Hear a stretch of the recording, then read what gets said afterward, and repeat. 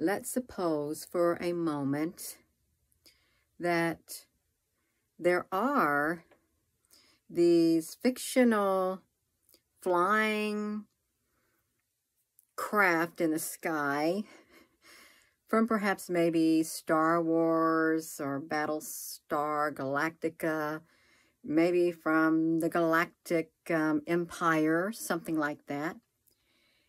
And they don't look like our airplanes in the sky. They don't, but there's something in the sky that looks really different. Some kind of advanced aircraft. Just suppose. What would it look like? Now, before you say there's no such thing because all of it's make-believe, it's fictitious, nothing like that exists. Well, I have to question that because this is what I took pictures of. And no, they don't look like our airplanes or anything.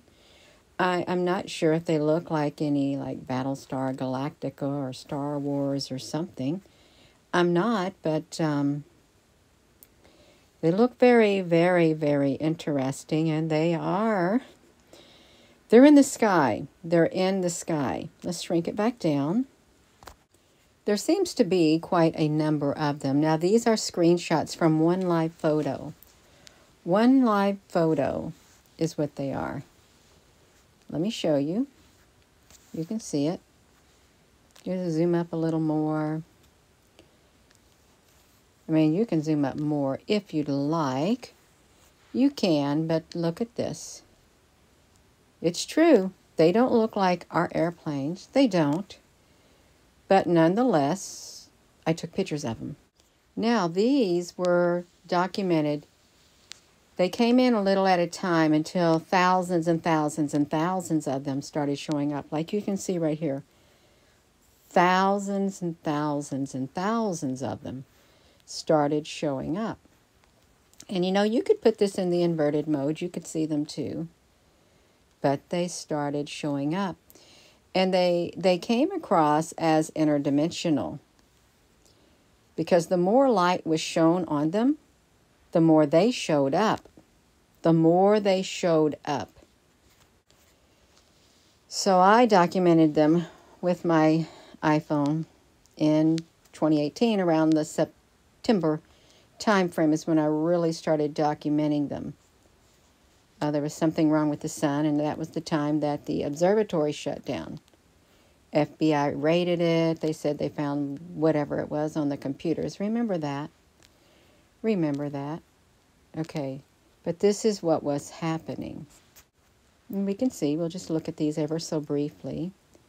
We will. Just go like this and that. I mean, and you can look at them yourself. And they're notched. They're notched. Now, granted, we don't got the enormous detail on these ships because these are at a distance and they've got cloaking technology.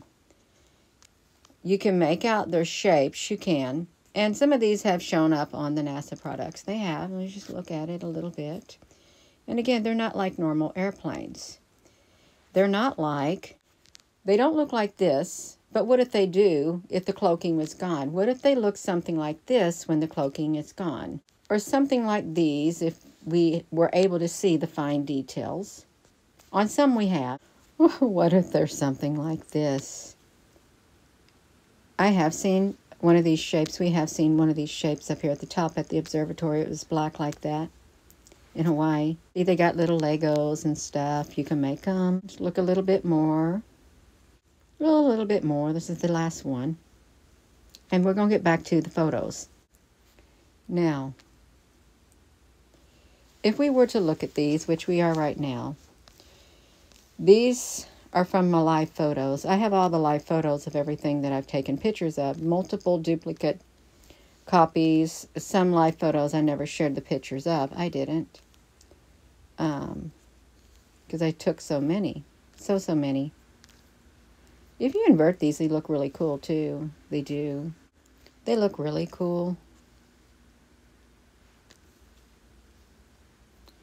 You can tell that there is something definitely there. And would you say, well, do the cubes play a role? No. Some say these are the chariots of the Most High. Some say they're from the Galactic Federation of Light. I know that I have called them light ships. That's what I would refer to them as, light ships. Because they're not black ships. They didn't show up a different color other than the color that they are. And I didn't add any color to them. I didn't. I took my picture and that was the end of it. But you can see these in the clouds. You truly can. You can document these in the clouds. Will it look like this? No, it won't. It won't. But you can see them if you look close enough.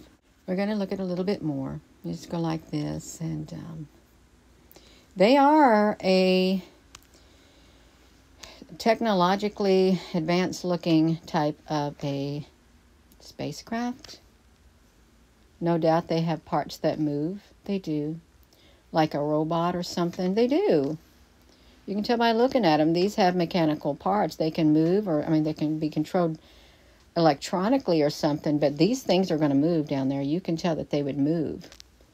And they, let me see if we got some with the, okay, you see these up here? Now this is, it's like this one. Well, we know by looking at this, that these wings can come down because they're mechanical. They're mechanical. So we can't say that, no, these parts don't move on the pictures that you took. No. I'm pretty sure they do because this could move too. Now, could we dismiss the existence of these and say, oh, they're just, they're nothing? Well, they had to be something. They had to be something. Otherwise, I would not have spent 2.5 to 3 years documenting them. Day and night. I wouldn't have. They wouldn't have ever shown up. I didn't know what they were. I thought, wow, these don't look like an airplane. They don't. And I've seen some of these on NASA's products. I have the very shape. They have the ability to stack together. They do. We'll look at some more. We will. Let's just zoom it up. Gina, why don't we have fine detail? Because I'm taking the picture with my iPhone 8. That's why. My iPhone 8, I'm not up there in the sky flying next to them.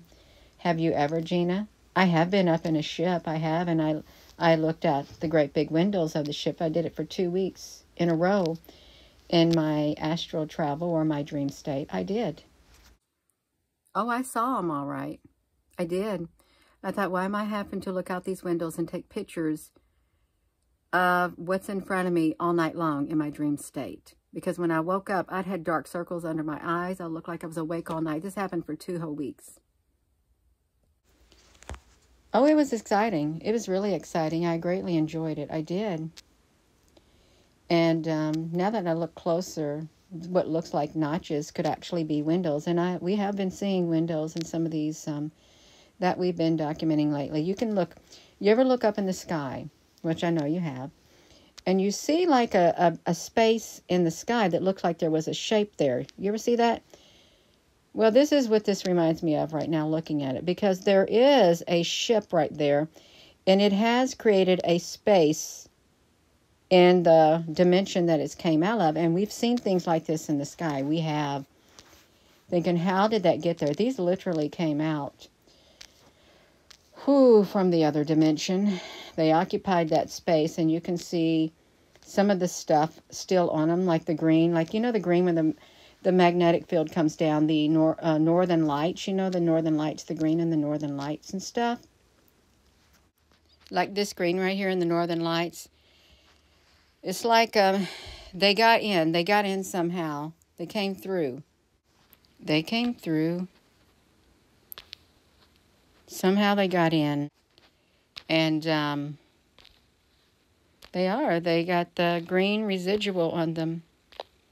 The green residual, yellow, green, and whatever you want to call it. But they did. Just look at a little more. Just a little bit. Just a little. I don't know where the green came from when I would take my pictures. I couldn't see them with my physical eye. I really could not. All I could do is take my phone, point it up toward the sky at night with my clip-on lens, and when I would press the camera, my flashlight came on and it went through, and it was like an extended, I don't know, extended photo or something is what it was like.